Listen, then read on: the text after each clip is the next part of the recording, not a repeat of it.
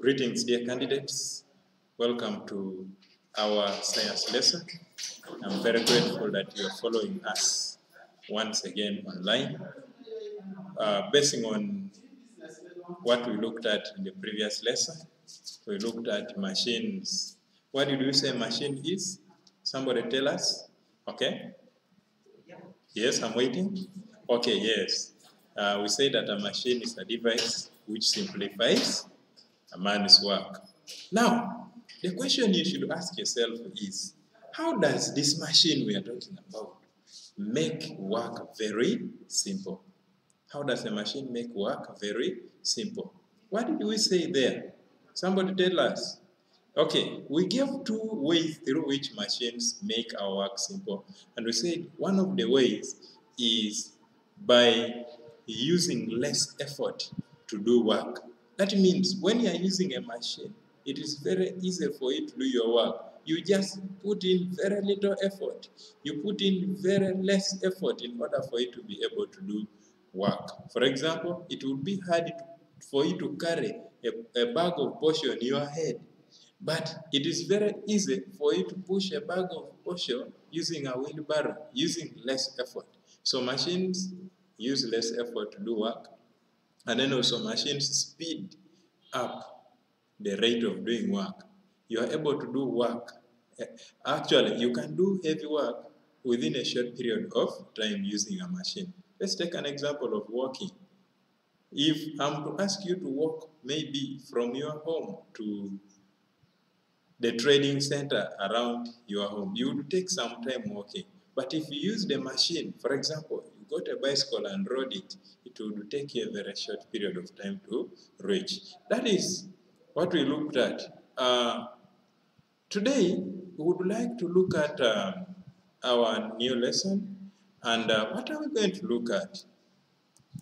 We are going to look at the classes of simple machines. Remember, we grouped machines into two, simple machines, and then we talked about complex machines or complicated machines. Now, we want to talk about the classes of simple machines. What are they? Can somebody tell us one class of simple machines? I know you must have had some knowledge of this. Can somebody tell us one example of, one group of simple machines? Yes, we have got levers. Yes, and then after levers, we also have inclined planes. Can you all say inclined planes? And then we have wedges. We have screws. We have wheels and axle. And then lastly, we have pulleys. So those are the 6 classes of simple machines. Can we list them together? Yes. Levers, inclined planes, wedges, screws, wheels and axle. And lastly, we have pulleys. Okay? Now, we are going to look at only one of those groups. We cannot learn all of them at one time and complete because it needs a couple of, it takes us a couple of days to cover them up. So we're going to look at only levers. What is a lever? What is a lever? Should be the first question in your mind. Now, when we talk about levers, we are meaning a machine which is stiff. In other words, you can say, okay, what's a lever? We can say a lever is a stiff rod that turns freely on a fixed point called the pivot or fulcrum. Now, there are 2 words you need to know there. Actually, 3 words. You need to know that stiff. What does the word stiff mean? Unable to bend. Okay? And then pivot. And then also the word fulcrum. You need to know those 3 words. What is a lever? That is what we mean by a lever. A stiff rod that turns freely on a fixed point. And that fixed point is called the pivot or fulcrum. I want us to look at the parts that make up a machine that we call a lever. Now, this is Just a simple lever. It's a simple machine. Can somebody tell us its name? Somebody tell us the name of this? Okay? Yes, it is a pair of scissors. Now, this is what we call a lever. It is a stiff rod and it turns freely on a fixed point. And that fixed point is called a pivot. Okay? Then these parts here are stiff. Then the turning point is called a pivot. What about this one? Can somebody tell us the name of this? Oh yes, this one is a claw hammer. It's also a lever. Can you bend this like this and then you break it, or it bends freely? No. That's why we say a lever is a stiff rod that turns freely on a fixed point that we call a pivot or the fulcrum. So this is also a lever. Now, we want to talk about parts of a lever. And we are going to look at, let us study that diagram very well and be able to understand. There are 5 parts that make up a lever. Actually, 3 major parts. But the other 2, we just add them there. Now, we want to talk about this part here. I think that part that is having green sort of rectangle, that part is the Lord. And then the other side, actually in the middle, we have got the part that we call the fulcrum. What is another name for the fulcrum? Can somebody tell us? Yes. We also call it the pivot. Okay? And then we have got another part that we call the effort. So let us first master those words. The Lord. What do we mean by the Lord? That is the force that you are going to overcome. For example, if you are pushing a bag of cement using a wheelbarrow, what does the bag of cement represent? For it is the Lord. Okay? Now, the energy you are going to insert in order to push the wheelbarrow is what we call the effort. Okay? Now, the turning point of that wheelbarrow, where there is that wheel that rotates, that turning point of that wheelbarrow is what we call the fulcrum. Therefore, the 3 major parts of a lever, take note, we have the Lord, we have the effort, and then we have the fulcrum. Now, there is when you look at the position of the effort and the Lord, okay, you find that there is a distance from the Lord to the fulcrum or the pivot, and then there is also the distance between the effort and the fulcrum. Now, let us look at this distance which is between the Lord and the fulcrum. What do we call that distance? We call that distance the Lord arm. Whereas the distance between the effort and the fulcrum is called the effort arm.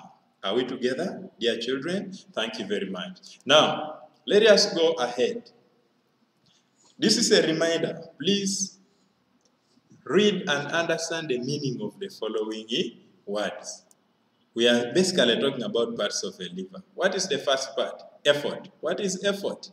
That is a force applied on a machine to overcome the load. That force you are going to apply.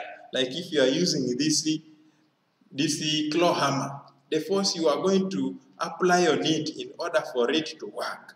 That is what we call the effort. Then we have got another word. What is that? Load.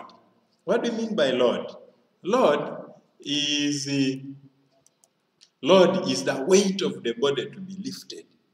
That is the weight of that body you are lifting. For example, you are lifting a bag of beans. That weight you are lifting is what we call the load. Or the bag of posho you are lifting is the load. Okay? If you are cutting a piece of paper using a pair of scissors, for example, now this pair of scissors is a machine. Now, where you are holding is where there is the effort. And then there is a turning point. And then lastly, the paper you are going to cut using this pair of scissors is what we call the load. So can we try cutting this paper? Wow, I've cut it into 2 pieces. So now, this is what we call the Lord. Now, let us go ahead to look at the next term. What is our next term, dear candidates? Our next term is, okay, there's also another meaning of Lord, a force to be overcome. Now, our next term is the fulcrum. If we don't call it the fulcrum, we call it the pivot. Now, the pivot can be explained as the turning point of a machine, the part of a machine that turns. Like here, when you look at this, that part that turns is what we call the pivot or fulcrum. Now, after that, we want to look at the next part. What is the next part, dear candidates? The next part is the Lord arm. We say the Lord arm is the distance between the Lord and the pivot. Distance between the Lord and the pivot. Then we have also the effort arm. That is the distance between the effort and the pivot. Okay? Now, let us go to the next part of this lesson. Can we sit upright and listen carefully? Our next heading is classes of levers. Classes of levers. Now, when we talk about levers, levers are grouped or they are classified. But how are they classified? They are classified into 3 groups. But what do they base on? What do we base on when we are classifying these levers? We base on the position of the Lord, the pivot, and the fulcrum. So, levers are classified into 3 groups according to the position of the Lord, the position of the pivot, and the position of the fulcrum. At one moment, one of them is in the middle. So, we have got 3 classes of levers. 1, we have got a class of levers that are called first class levers, okay? We also have second class levers, are we together? And then we have third class levers. So, those are the 3 classes of levers that we have. What are they, class? Let us read that. After that, we cannot look at all those classes of levers at the same time. We can look at only one in this lesson. Can we look at only first-class levers? What do we mean by first-class levers? I told you that to determine the class of a lever, we base on the position of the Lord, the position of the pivot, and the position of the effort. Okay? Now, when we talk about first-class levers, it is a class of levers in which the fulcrum is in between the Lord and the effort. What does that mean? I've just brought here this simple machine for you to be able to understand this very well. When we look at this, this is where we apply the effort. Where I'm holding is where we can apply the effort. But there is a turning point in the middle there that we call the pivot or fulcrum. And then we have got the Lord. Now, let us look at that very well. Here in first-class levers, the fulcrum is in between the Lord and the effort. Are we together? In other words, we can write it in short as L, P, E. What does that mean? Lord, pivot, effort. Therefore, the pivot comes in the middle, or the pivot comes in between. Are we together? Now, let us look at more about these first-class levers.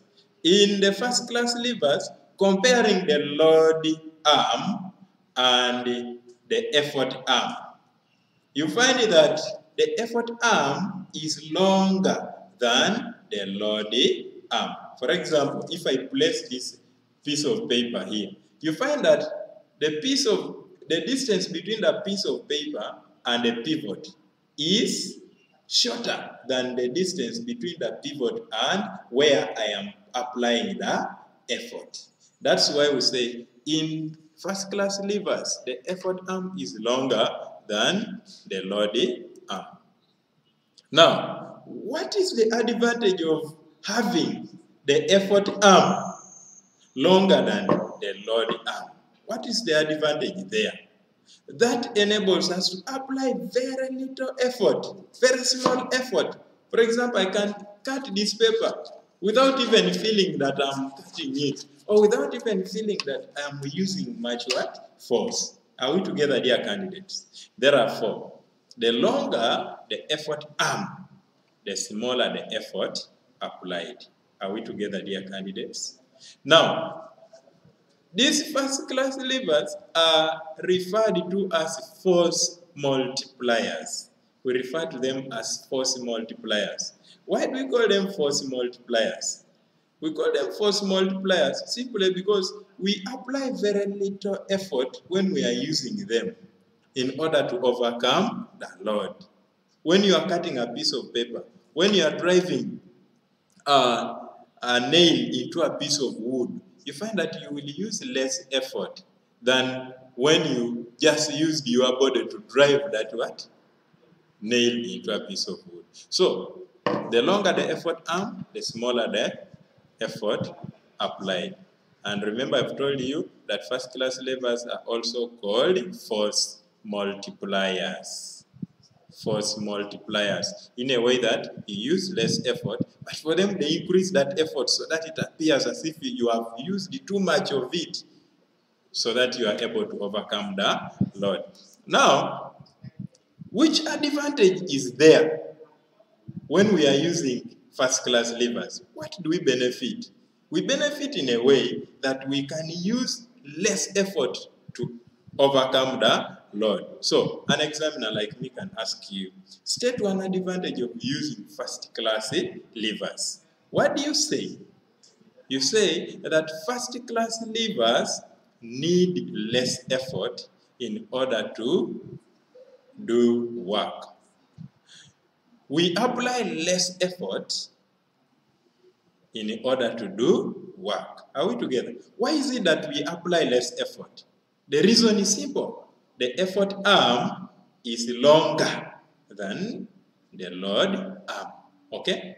The distance of the effort from the pivot is longer than the distance of the load from the pivot. Are we together, dear candidates? So those are the two major questions I can ask you. The first question says, state the advantage of using first class levers. Then you say, less effort is applied to overcome the load. Okay? And then, why is less effort applied when using first class levers? The effort arm is longer than the load arm. Are we together, dear candidates? Well, I want you to sit upright because we are still moving on. Now, we would like to look at examples of first class levers. Which machines belong under first class levers? Okay, we have here some diagrams to show those machines. We have some diagrams to show those machines. What is the first one? We have some diagrams to show those machines. What is the first one here? We have got this machine here. I think what I'm really pointing at, that machine is called a seesaw. That machine is called a seesaw. Now, a seesaw is used as a play material, even here at school. When you're in nursery, you're using a seesaw as a play material. Then we also have the second example. But before we go to that example, take note of the position of the load. This is the load, this is the effort, but the pivot is in between. Then this one is a crowbar. A crowbar is a first class lever because where you apply the effort is there, and then the load is this side, but the pivot is in between the load and the effort. Then the third one is this machine that we call pincers. Pincers can be used for removing small nails out of wood, and then we can also use pincers for holding hot charcoal or burning charcoal. There's also this one that I have not actually named. What is that one there? That one is pliers. Now, pliers are useful to very many people, even you at home. They are useful even to mechanics. They are useful even to electricians. Okay? Now, what is the use of these pliers? Pliers are basically used for cutting wires. Okay? Pliers can also be used for removing small nails out of wood.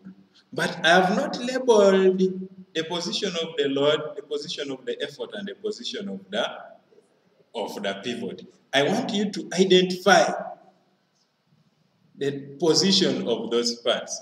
Can I ask you? Yes. What do we apply at this point here? At that point, we basically apply the effort. Then at this point, this is the turning point. What do we call the turning point of that lever? That is the pivot or fulcrum. And then here, we have where the load will be put. So those are 4 examples: seesaw, crowbar, pincers, pliers. Then we also have other examples. Also have other examples, and one of those is a claw hammer. This one here is a claw hammer. It is also a first-class lever. So when we look at a claw hammer, for example, it can be used for driving nails or removing nails out of wood. When you look at this, this is where I apply the effort. This is the load. This nail here is the load. And then this is the turning point. Somewhere here, there is a turning point that we call the pivot. So we can use it to remove nails out of what? Wood. Then, leaving that alone, we also have a water pump. That one is used for pumping water from underground. That's what you call locally as a borehole.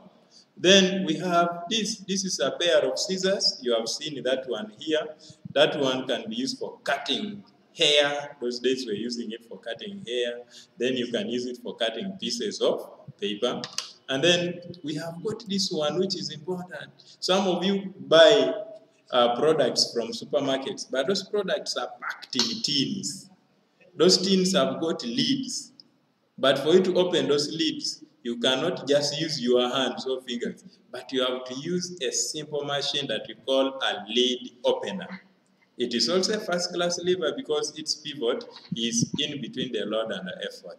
And then, lastly, we have got this machine. These are scales. These ones can be used for weighing things like meat. You can use them for weighing. This one here, scales. You can use them for weighing meat and other material, basically meat.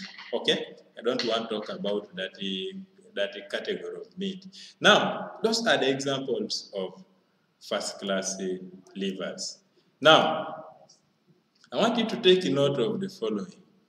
The position of the fulcrum, load, and the effort in first-class levers must be put into consideration. Okay? Now, I would like to thank you for following this lesson, and I want you to do every piece of work that we give you. I thank you until we meet next time.